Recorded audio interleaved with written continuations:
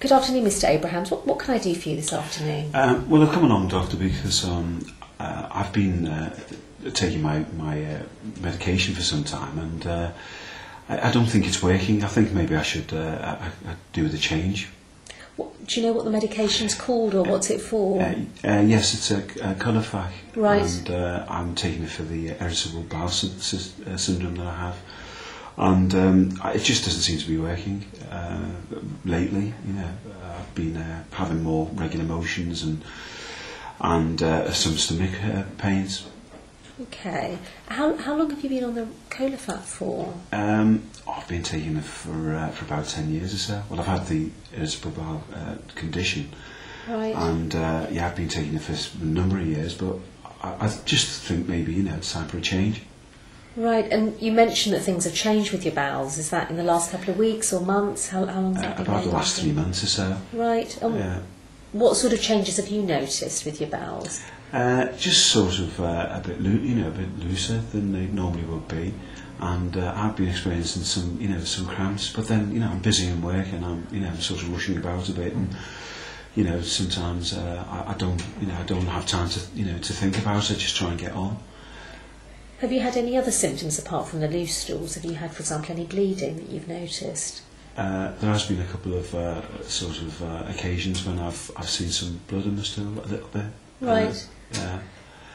But I don't know. It's nothing concerning. I think I've had some problems with piles, so it could be related to that. Okay.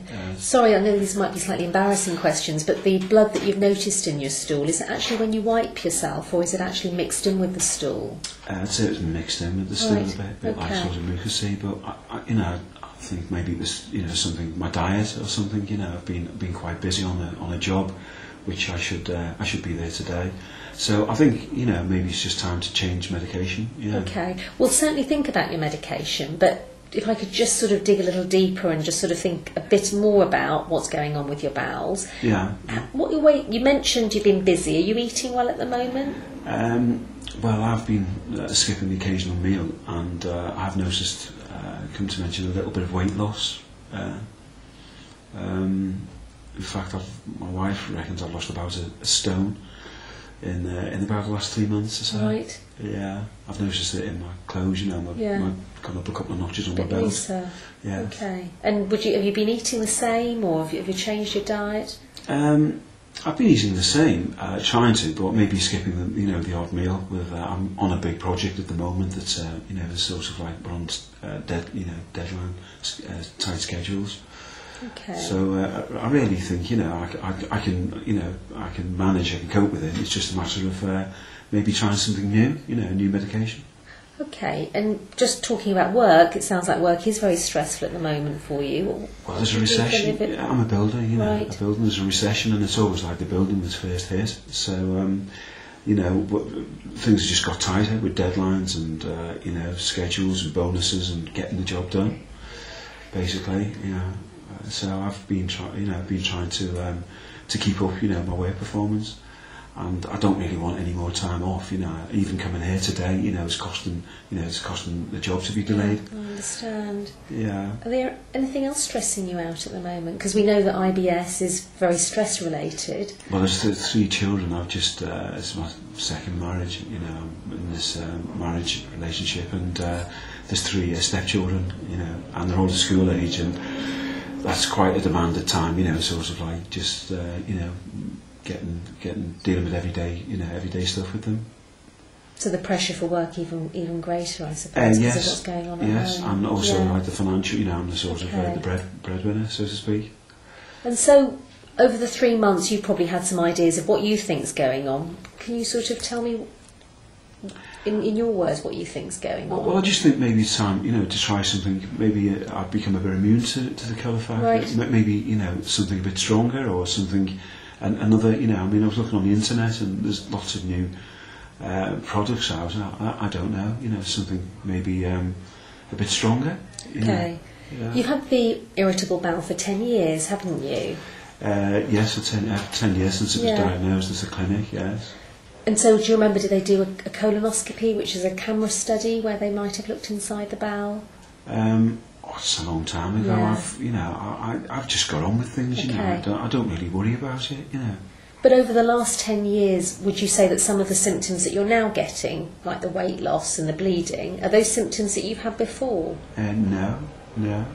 That's what makes me think, maybe, a change of medication would be a good thing. Do you think there may be any reason that we might need to look into this, say, further than just me give out a new prescription? I really don't think that's necessary, honestly. I think it's just, wasting time, basically. There's nothing, what would you be investigating?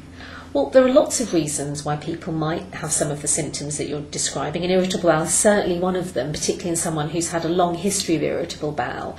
But just because things have changed, and I think whenever things have changed, as doctors, we always try and work out why things have changed. And it may be worth just doing some very simple investigations in the first instance, like doing some blood tests, and maybe start to consider getting a second opinion from a doctor at the hospital of whether or not this needs to be looked at using a camera study, which you may well have had when this was first diagnosed. I think it rings a bell. I do recall. Yes, I wasn't very comfortable. I wouldn't want to really go through that again. I really see it as no more than just a little episode, a little maybe change in pattern or my work. Load has increased, and it's something that could be resolved with medication. I think you may well be right, and I hope you are right, but I think it would be wrong for me to totally reassure you at this stage. I think what we need to do is I need to examine you and maybe also examine the back passage, do some blood tests, and we can certainly give you another medication that's good for irritable bowel. Yes. And perhaps come and see me in a week's time. Okay, and how long is this all going to take? Because I was saying I'm on a schedule to sort of a deadline to get this building project finished. I'm working on, and there's a lot of people relying on me, to sort of like to reach the deadline. I really understand all of that, but I suppose with all the pressures on you financially, all the more reason to preserve your health, and I suppose that's why you've come here today, because in some ways you are concerned about your health. I understand, yes. Yes, I am, yes. And so doing some investigations and perhaps considering seeing a doctor at the hospital would ensure that we are preserving your health so that you can continue to work and continue to be the breadwinner.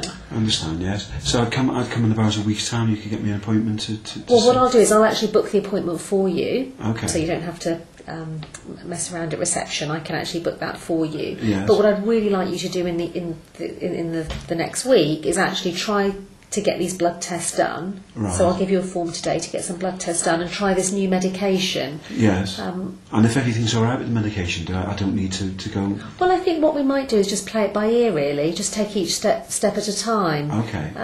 Even if the medication's okay, because of some of the symptoms that you've described are slightly concerning, but it may well be that we need to go ahead and refer you anyway. But what I think I need to do as well is examine you, because you mentioned, for example, the bleeding may well be down to piles, and so I need to have a look really to see if piles are present. Yes.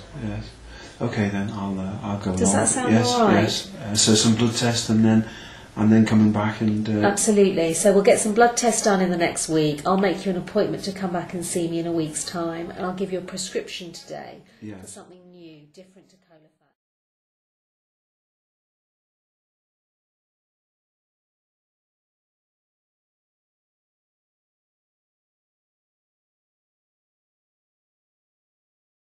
This was a tricky case. This was a gentleman who came who had a few red flag symptoms relating to his bowels, but had really not considered in any way, despite doing some internet research, had sort of focused in that this was going to be irritable bowel and he just needed a new medication.